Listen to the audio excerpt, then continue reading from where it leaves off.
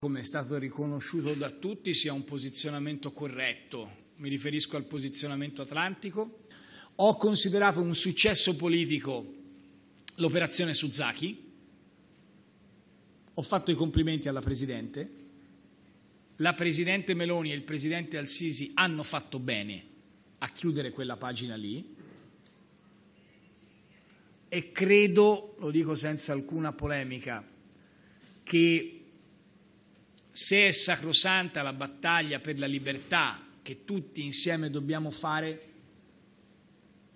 è anche vero, senza entrare nelle polemiche volo di Stato o non volo di Stato, che Patrick Zaki ha un debito di riconoscenza nei confronti di Giorgia Meloni.